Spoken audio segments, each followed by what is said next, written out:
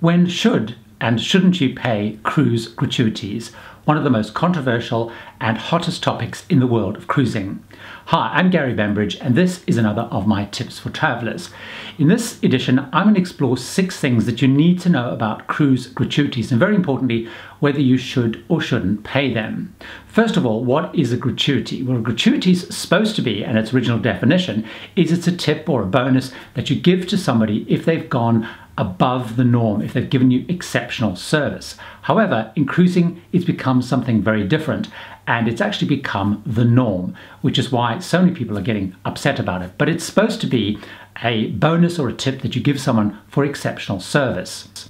Now, when it comes to gratuities, there's 3 broad approaches that cruise lines take. The first of those is gratuities are included within the price of a cruise. Now, that tends to be more common on the very upmarket cruise lines. So the ultra luxury lines will often include the gratuity, and they will say that gratuities are not expected by any of the crew. It is becoming increasingly common that more mainstream cruise lines are starting to include them. So cruise lines, for example, like P&O Cruises in the UK and Marella Cruises, also in the UK, have started to include gratuities within the overall fare. The second and more common approach is that they're auto-added, or you're asked to pay for them in advance. So when you book your cruise, you're given the option of paying for gratuities in advance, or once you're on board, they're auto-added onto your bill. And in some cases, it's very difficult to remove them. You can, of course, go up to the desk and ask to either increase or decrease the amount of gratuities, but they are pushed through by the cruise line by either getting you to pay them up front when you pay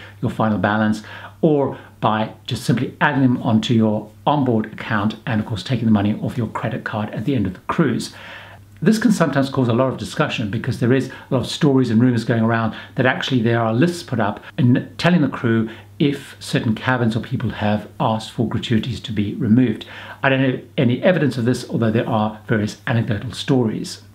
The third approach, which used to be more common on cruise lines and is largely gone, although you do see it quite a lot on river cruising, is you're offered or encouraged to just decide if you want to add them yourself. So you can either hand them over as cash to individual members of the crew, or sometimes there'll be a box where you can go and put an envelope in where tips or gratuities are pooled. Certainly when I started cruising, the last one was much more common. You were given little envelopes and some guidelines by the cruise line. You'd put cash in and you'd give it to whichever members of the crew that you wanted. But increasingly, the second approach, where cruise lines encourage or force you to pay gratuities, is much more common.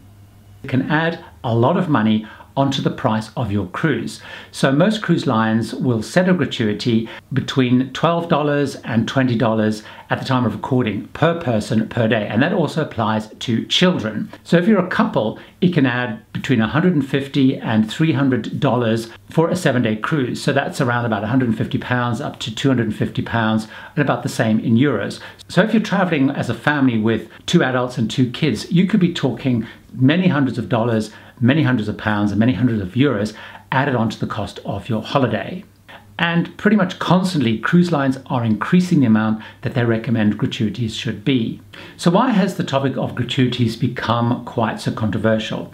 Well, underpinning this is a lot around how crew members are recruited and paid. So gratuities have become a fundamental part of a crew's wages. So cruise lines are registered in ports of convenience, which mean that they do not have to follow the labour laws of places like the US or the UK or countries in Europe. So they register them in places where they're able to follow much more relaxed and less strict labour laws. So there's no things like minimum wages. So the view is what cruise lines then do is they then go out and recruit a lot of people from the Far East, so places like the Philippines, Indonesia, India, and they will pay them at a much lower rate. They then use gratuities to top up and give the crew members a much more balanced or fair wage.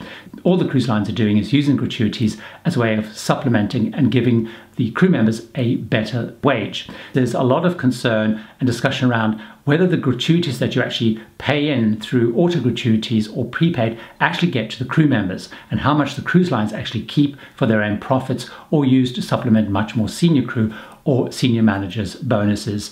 So there's a real concern that actually the gratuities are not getting to the people that actually do the work and that you're interfacing with on a day-to-day basis. In reality, gratuities are increasingly, in my view, becoming a tax, because All that the cruise lines are really doing is giving you a fare which looks much lower, but once you actually go on the cruise, they auto add gratuities, so they're effectively adding a tax. Of course, you can take it off, but all they're really doing is hiding the fact that your cruise is actually costing you much more money than you think it's going to cost. So instead of paying the crew a higher wage, they're basically using gratuities as a way of making the fare look lower, but still making you coughing up and paying much more money than the fare appears to be. In practice, the gratuities are used to pay the crew a better wage, and it's not really for improved service.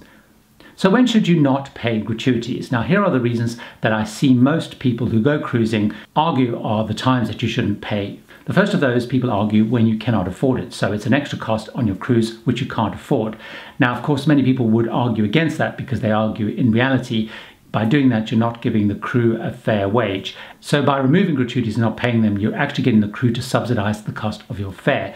So a lot of people then argue against that. Of course, you also shouldn't pay gratuities if it is bundled into the fare. There's no need to pay an extra gratuity because that's really covered. Of course, you may decide you want to because someone's given you phenomenal and really extra service. So genuinely returns to what a gratuity was supposed to be, which is an extra tip above the person's salary for doing an exceptional job.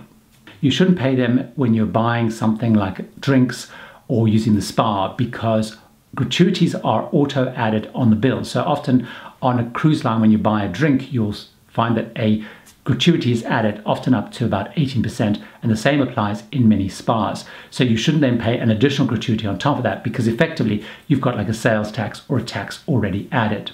Also, you shouldn't really pay gratuities, many people argue, to things like if you put your kids in the kids club, particularly if you're auto-paying gratuities, don't give an extra tip to the kids club. If someone comes and fixes your room, for example, you've got a problem in your room and they come and deal with that, you don't give a tip for that. So any of those kind of services that are provided you would normally expect to be covered, don't pay an extra gratuity, particularly if you're auto-paying gratuities into a central pot because you're effectively then paying double gratuities. So when should you pay the gratuity? Well, of course, part of it is a discussion around whether you believe that the gratuity in practice is part of your overall fare. So actually by paying the auto gratuity or the prepaying the gratuity, all you're doing is making sure that the crew members who deal with you are getting a fairer wage, a better wage than they would if you don't pay the gratuity, because actually they expect that gratuity. So effectively, you see it as part of your overall fare. Secondly, of course, if you generally have individuals that you see as providing phenomenal service, so someone's gone way beyond what you would normally and reasonably expect, and you really want to acknowledge that because they've done something absolutely amazing, and you may want to give them some extra dollars to recognize that.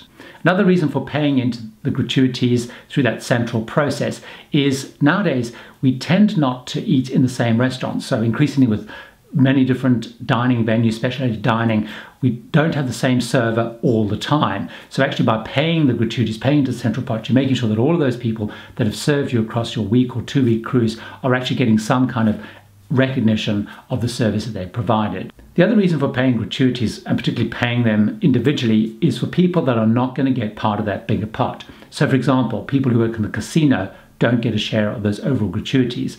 People running the tours and the bus drivers are not going to get a share of those gratuities unless you're one of the ultra luxury lines where they do build that into the overall fare. Also people like porters at the port side who help you with your bags or carrying your bags, those kind of people are not going to get part of the overall gratuity pot. Some people also see it really important as giving a gratuity to the maitre d'. If you have a lousy table and you want to move to a much better table, a gratuity is often a way that people see helping to make sure you get a better table. And certainly that's something we have done in the past.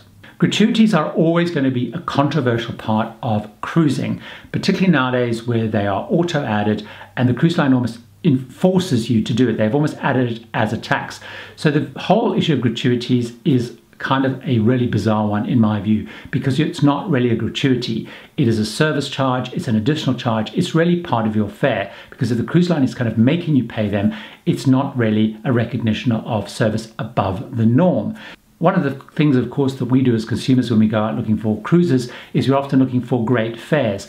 And I guess as long as the cruise line knows that, and they know that actually by under-pitching effectively the fare by a couple of $100, couple of £100, couple of €100, because they're going to catch that up in gratuities, they're going to keep doing it because they know that often when we go looking for a cruise, we look at the fare and we forget a lot of those extra costs they're going to add on, particularly gratuities.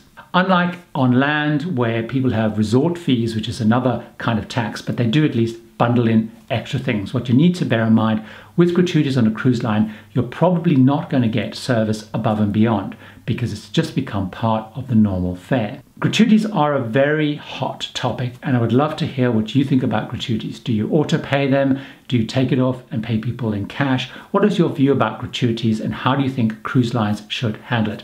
And please watch many more of my tips for travelers to help you get travel inspiration, advice, and tips on how to make much more of your precious travel time and money.